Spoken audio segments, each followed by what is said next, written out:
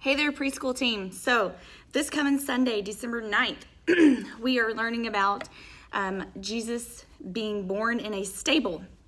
And the Bible story for this Sunday is obviously about that. So I'm just going to quickly read it to you just super fast. Now, lots of times when a baby is born, they are born in a hospital with doctors and nurses and everything is clean and safe. But Jesus was born a long, long time ago and it was very different. I would think Jesus would be born in the nicest, biggest, bestest hospital ever with lots and lots of important people there to take care of him. I mean, after all, Jesus is God's son. That's why Jesus is so special. But it wasn't like that at all. There was no hospital or doctors or anything like that. Our story begins with Joseph and Mary, Jesus' mommy. Mary was riding on a donkey. Can you make a donkey sound? Say hee-haw, hee-haw, hee-haw. Good job. This donkey carried Mary all the way to a town called Bethlehem. When Mary and Joseph got there, you would think the entire town would be there to welcome them and throw a party because Jesus, God's son, was about to be born. But there was no one to welcome them. There was no one to help them. There was no party. The people didn't know that the baby Mary was about to have was so special. So when Mary and Joseph got to Bethlehem and knocked on the door of a place to stay, knock, knock, like have everybody pretend to knock with you. The people said there was no more room, but they could stay in the stable with the animals if they wanted. Can you guess what kind of animals might have been in the stable with Mary and Joseph? I'll make the sound and you say out loud what animal you think it is. Moo. Yes, a cow. Bok, bok, bok. Right again, it's a chicken. Okay, let's try one more. What is this? Ba, ba. You're so good at this. It's a sheep. The stable wasn't a nice, clean hospital, but it was a warm, safe place for Mary and Joseph to rest. And it wasn't long before this sound was in the stable. Make a sweet, crying baby sound. Wee, wee.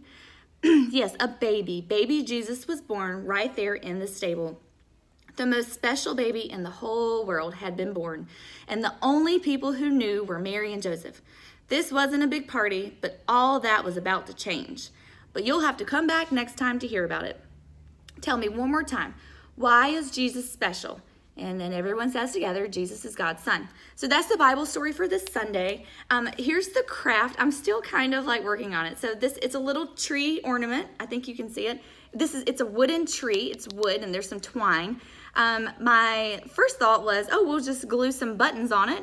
And then I thought, well, let's take it a step further and maybe do some fingerprints. So I was working with the Crazy Dots marker, trying to get some fingerprints on here. So I don't know if we're going to do that or not, but if anyone has a better idea on how to get some cute little fingerprints on here, I think that would be super special too. But if not, we're just going to glue some buttons on these little tree ornaments and write their names on the back with 2018 on the back, So they'll have something special to take home and put on their tree.